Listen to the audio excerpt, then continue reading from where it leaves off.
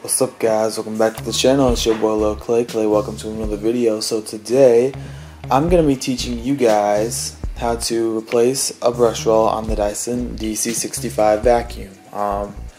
If you guys remember, this is actually the vacuum from that YouTube short I did on the one that makes a creepy sound when it shuts off. If you guys are new here, my name is Lil Clay and I have high-functioning autism. So with that, let's go and get started with the tutorial.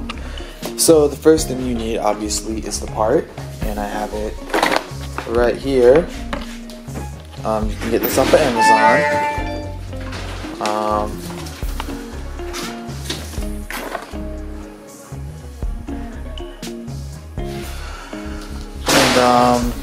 After that, obviously you want to test to make sure, because it comes with two parts, that you put the right part on. And I actually forgot which part it was, so I'm gonna give it a whirl real quick.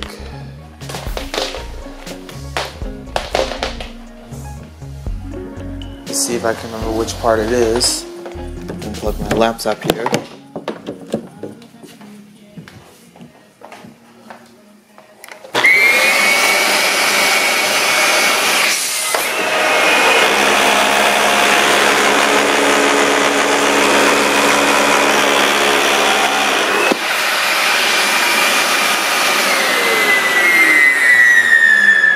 There's that creepy sound again. So it will be this one right here.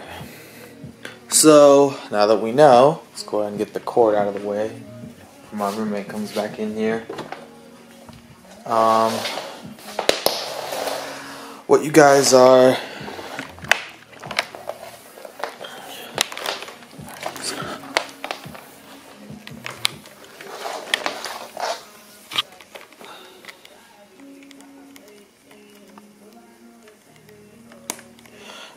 so I have a pretty good diagnosis onto what is causing this. Most likely is because the part on here is broken off, because, fun fact, I'll use the new part to show you guys. As you guys can see here, the brush roll isn't actually attached together when you put it on the vacuum cleaner. It's attached actually separately. So most likely the thing that keeps the brush roll together, a piece on one side is broken off, so you need to replace it. And it's actually very easy. One cool thing about this compared to the previous generation of the Dyson ball is that you don't need to have it attached to the upright itself to replace it. So the first thing you're going to want to do is put the machine down like that, and then you see a little red thing right up here.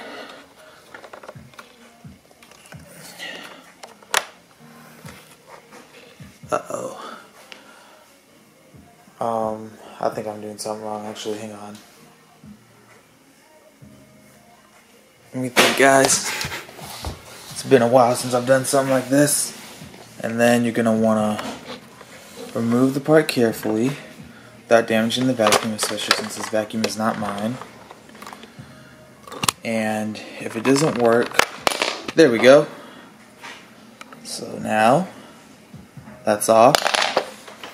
And then you lift the machine back up.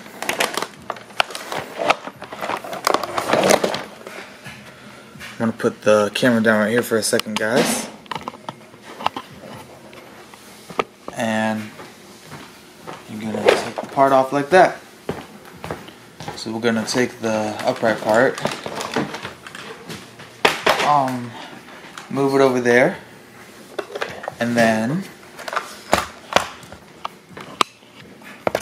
now we're going to flip the brush roll part over. We're going to turn these two gray knobs right here.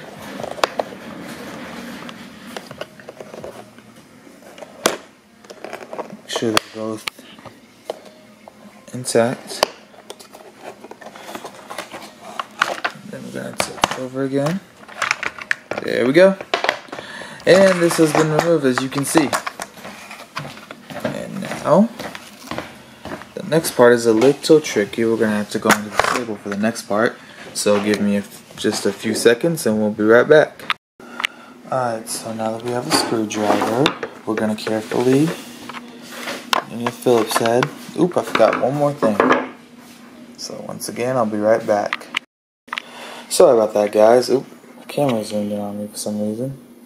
One thing you're going to want to have is a little cup to keep the screws in one place so they don't fall everywhere, because then that wouldn't be good. The next thing you'll want to do is take the Phillips head screwdriver and take all these screws out. I'm going to wait to record till after I'm done, because this will probably take a while since I have a really big Phillips head. It's the only one I have right now, and it'll probably take a while because these screws are really small. So give me a minute to take these screws out and I will be back in the flesh. Alright guys, so as you can see, I just took the piece off, and there's probably can't see too well, but there's some stuff inside of the thing here that has caused this piece to kind of break off, as you can see right here. And that's pretty common with brush rolls like these. And before people start asking, is this because of poor maintenance or anything like that, that's not the case. You know, this happens on any kind of vacuum, no matter how hard you clean it, and no matter whether you use it once a month or once a week or maybe once a year. You know what happens. So, you know, this necessarily isn't your fault, but there is an easy way to fix it. And so now that we have this off, I'm gonna go ahead. I think I might have to remove the rest of the vacuum itself, and I'm gonna replace the part. So the part comes with new part comes with two pieces, which is what's on here right now, and then the other half right here. What you're gonna want to do is play with them to make sure you have the right one on. So if, for example, this is the right one that's supposed to go into the vacuum, so what you're gonna want to do is you want to take this one part off by removing the screw, and then the washer. Again, make sure you have your cup so that way you don't lose the parts. Find a place to put the camera. Let's see real quick. Making sure I don't film my roommate's stuff.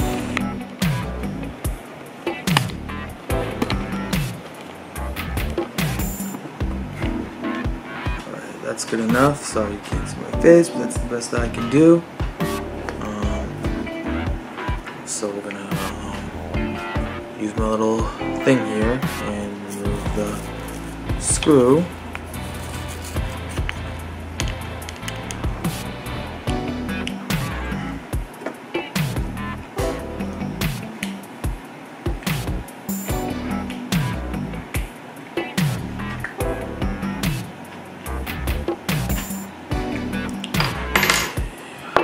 Having trouble here.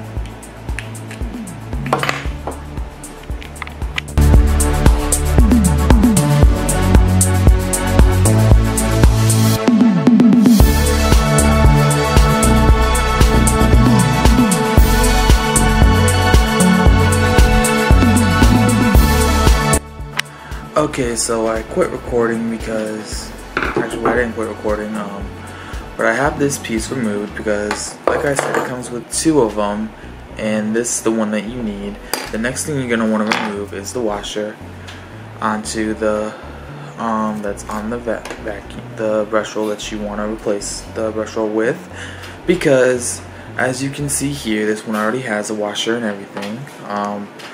And I know I didn't demonstrate this earlier because I knew it would take too long, but all you really gotta do is just, I'm not gonna put it all the way on there so it doesn't, I don't have to try and pull it out again. What you want to do is carefully keep pushing like this You don't want to push too hard, because if you do, it might break something on the brush roll. But then next thing you want to do is remove the washer. We'll do that right away. You're going to need probably a flathead screwdriver, which I shall go to retrieve, and I shall be right back. So the washer has now been removed. Let me show you guys. Sorry I didn't record, I figured that might take a while, but it was real easy. What you do here is you take your flathead, just put it up there and gently push it off, and then bada bing, bada boom. There's also a little black piece that will come off as well. Show that to you real quick. Come here, you. Get over here. There's a little piece right here that comes off too. So now what we're going to do now is we're going to carefully put it back, take the new part, put it back in the brush roll like this.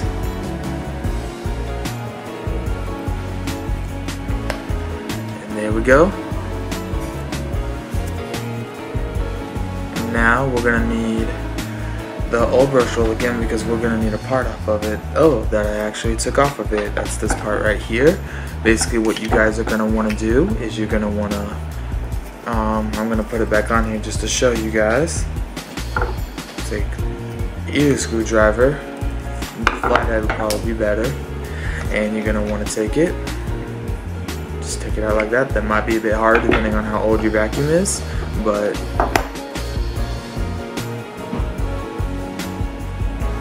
you want to also remove some of the dirt that's on the machine, so that way it's not, that way it won't cause that issue again. Probably should have asked for another part right here, but it didn't come with that, unfortunately, which stinks.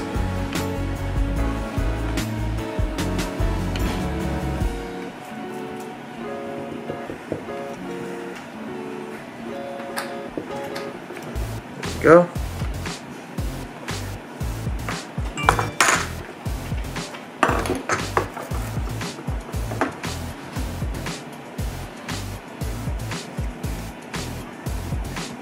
So now I'm just looking to make sure there's no other screw that I need to take out.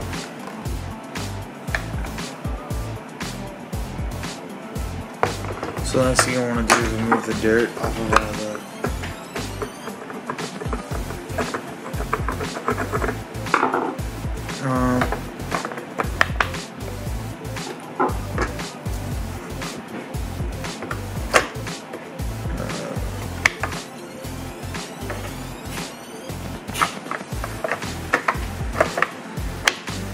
So then you're going to want to remove the other brush roll, because you'll need to clean this last part up. Alright y'all, so it turns out that wasn't the actual problem with the Dyson. It actually was more to what you thought. There was a black piece that was broken off, and I couldn't find the piece on eBay, so I talked to the people and told them they might want to get a bigger brush head.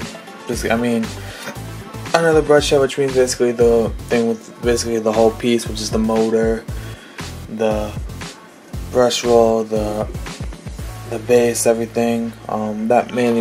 This was mainly just to show you guys how to dismember the brush roll off of it, but I will be doing a video on how to install the piece should they decide to get another piece. But I hope that was still educational. I hope you guys enjoyed the tutorial, and I'll see you on the next one. Bye guys.